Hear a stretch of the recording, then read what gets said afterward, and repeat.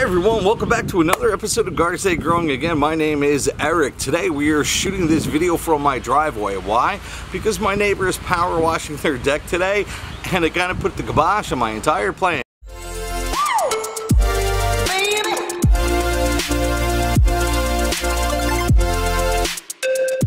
Doesn't really matter. Today I am shooting part 3 of the sweet potato experiment.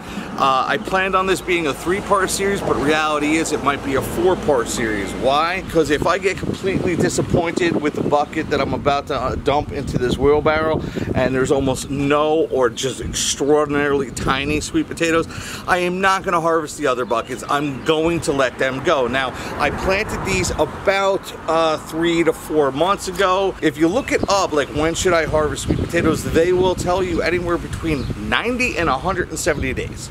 That's like the difference between 3 months and 6 months. So how do you tell that they're ready to be harvested? Well, one way you can tell is that the vines on top will start to die back, but you can't keep them in the ground all the way up to your frost date. Now, I wanted to go back there and show you how I trellis these buckets up, but of course, because of the power washing, you're gonna just have to settle for some fancy camera maneuvering and some drone footage.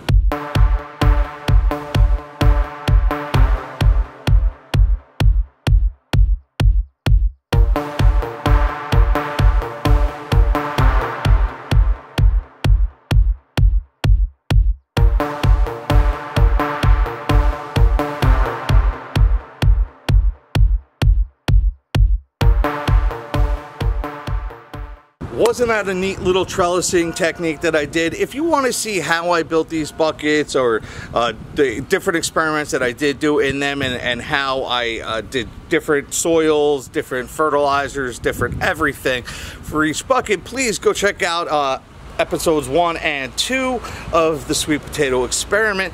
These are Japanese sweet potatoes that I did just pick up from a local Chinese market. I have no idea what's in that bucket. Now, this bucket is outside of one of my experimental buckets, but it was planted about 20 days later than the other sweet potatoes that I did put into the bucket. So it has almost a 2.5 week disadvantage compared to the other buckets. So if this one does really well, I'll know that it's pretty much in time to harvest the other ones. But if this one does bad, that's where this video stops. So regardless of how this turns out, I just wanted to say I really do appreciate this bucket method. I think it's a lot better than getting on my hands and knees with a pitchfork and trying to dig through the ground. I'm just going to take this bucket, I'm going to dump it out, and I'm going to see what type of sweet potatoes we get from this. Now, I'm just going to tell you right from the start, I do not necessarily expect any of these potatoes to be very large. They weren't very large when I got them. They were only about this big. That's just the Japanese sweet potato. It's a smaller variety. But what I'm really curious to see is exactly how many I do get out of it. I'm looking at these vines and they're actually looking really nice. I'm tempted not to even dump this out at all, but I'm going to for you guys. Let's see. Success or failure?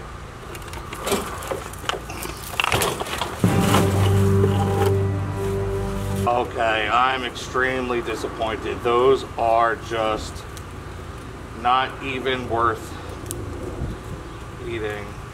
Wow. Well, here's obviously the seed potato that I put in there. You know what I think I got? I think I got about 5 gallons of compost. Seed potato. Nope. Not a gosh darn thing. Nothing. So when they say between 90 days and 170 days, apparently right now I'm looking at 170 days. Here's the issue. I'm already into October. My first frost date is supposed to be November 15th. It'll probably be 2 weeks late, so I might be able to squeeze out another 40 or 50 days.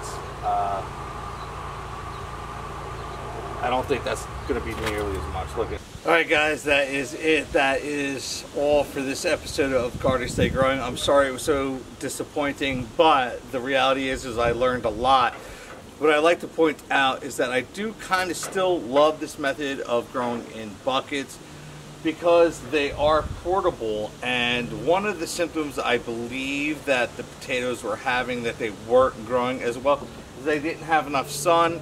the seasons have changed. We're into October now. The sun is in a different part of the sky. So I was able to pull them off of the trellis and put them up here. Now the only thing that I'm going to do from this point on is I am going to water them, and I'm going to add a little bit of this Super Thrive liquid fertilizer to them and see if they do a lot better. Potatoes are doing in about 40 to 50 days. I'll determine when my frost date is by how cold it gets outside.